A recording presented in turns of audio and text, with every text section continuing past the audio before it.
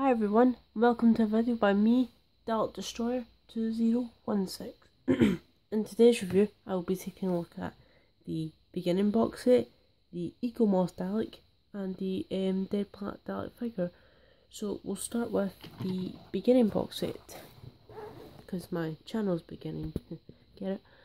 No, that wasn't funny. So up here at the top we have a big massive silver Doctor Who logo. Obviously we have a writing here, the beginning, which contains an unearthly child, the Daleks and Age Destruction. The first ever Doctor Avengers come to DVD, plus exclusive bonus features. Say 12 rating, but who gives a shit? Oops. DVD and video, it's a free disc set. Picture of Susan, the TARDIS in the junkyard, again the beginning, another child, Dalek's Age Destruction. So 12.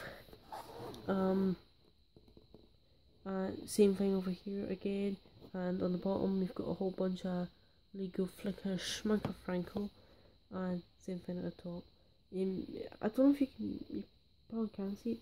You can see like outlines, sort of like the TARDIS round circles, which I think is pretty neat. So yeah, so the first story is An Earth for Child. Now this story is obviously Doctor's pilot episode, and it's truly magical, and it's bloody brilliant in my opinion. The first episode is brilliant, I give it a 10 out of 10, but it kind of goes downhill after then. Episodes 2 and 4 do have their moments, but it sort of goes downhill. Episode 1 is definitely the best out of this whole serial, and yeah, so obviously you've got Doctor Who, An Earth for Child, same thing that was on the box set. Picture of William Hartnell down here. The William Hartnell years 1963 to 1966. Obviously on the back you've got starring William Hartnell by Anthony Cooper. The first ever story of the world's longest running science fiction series comes with DVD for the first time. Pause if you want to read these. And at the bottom it says the story was originally broadcast on BBC One between the 23rd of November to the 14th of December 1963. And yeah, I would give this story I'd give it a 7 or 8 out of 10. The next story is obviously the Daleks, which is obviously the Daleks' first appearance. Now this story is just truly fucking brilliant in my opinion. It's amazing.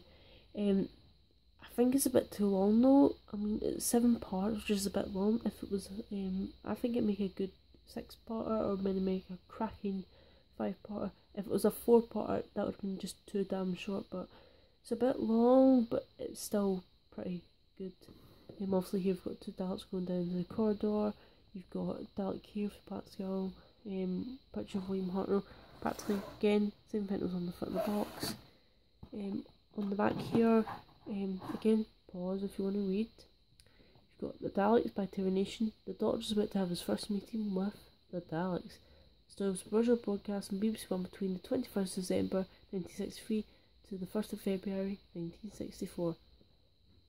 And yeah, I would give this story 8 or 9 out of 10. I think it's more better enough for child. I don't know how to say that. By the way, if you haven't seen any stories, to me for this one you're not a Doctor Who fan, and for this one you're not a Dalek fan. Simple as. It's such an iconic and brilliant piece of 60s sci-fi. It's a brilliant story. Now we come to the final story, which is The Edge of Destruction. Now, to be honest with you, I find this story just fucking boring. Okay? It's boring. I wouldn't recommend it. I wouldn't watch it. I know there's people out there who do like it. Maybe I didn't get the same like feeling, like enjoyment out of it. if you're in the mood to watch Doctor Who but you don't want it to be too long, this is the story to watch. It's only 2 parts. Obviously here we've got a picture of Barbara and Ian with the TARDIS control room behind them, which is actually, I think this is an actual kind of nice picture. It suits the DVD well. Back, we've got no line here at the top. Obviously, Doctor Who: The Age of Destruction. Again, pause if you want to read.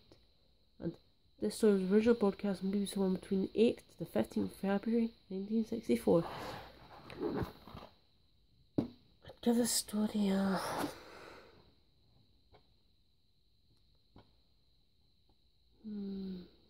I'd give it a 3 or 4 out of 10. I just really didn't enjoy this story, but it was a part of like in it. That part when Susan had the pair of scissors and she was like threatening to stab Ian and she went all psycho. I really liked that part. I thought it was kind of funny, but again, it was still pretty good. So yeah. So overall, these are 3 brilliant, well, sort of 3 brilliant stories. The first 2 are brilliant. The last one I don't like. Oh, I nearly forgot. Obviously everyone knows this. On the Edge of Destruction DVD, obviously it's one of the special features. I always like to show these sort of things. You've got a 30-minute a condensed 30-minute version of Marco Polo, which is the 4th ever Doctor Who story, and it's obviously missing. Here, I think this is the highlight. You've got these really nice colour images from Marco Polo, which I think are really nice. Again, pause if you want to read. And this story was originally broadcast on BBC One between 22nd of February to the 4th of April 1964. So yeah, it's a really nice bonus feature. It's definitely worth buying just to have that. And yeah. Now the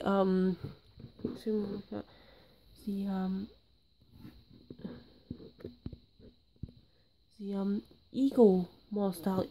And also this is from a figurine collection that's still going on. It's been going on for 3 years now. They brought these out to celebrate Doctor's 50th anniversary.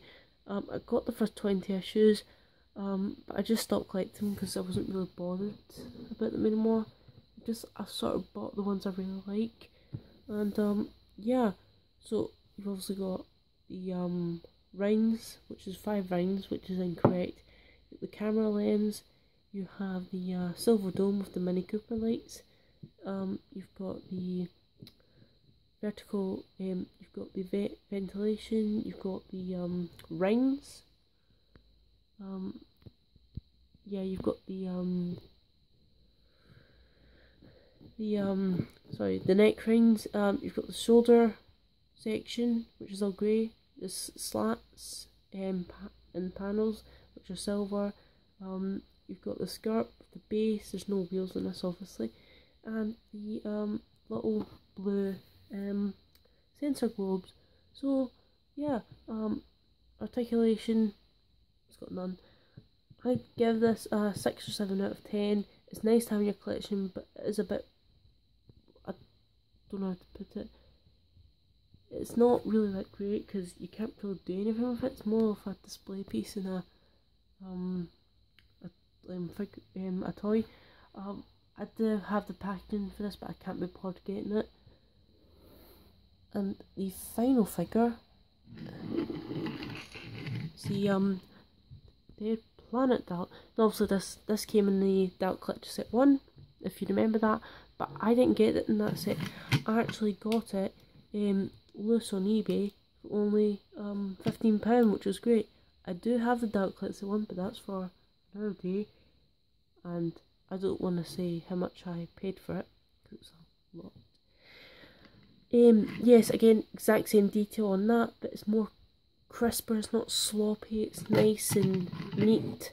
Obviously here you've got the, again, silver pole, the huge clunker rings, the camera lens, the silver dome, the Mini Cooper lights. It's silver.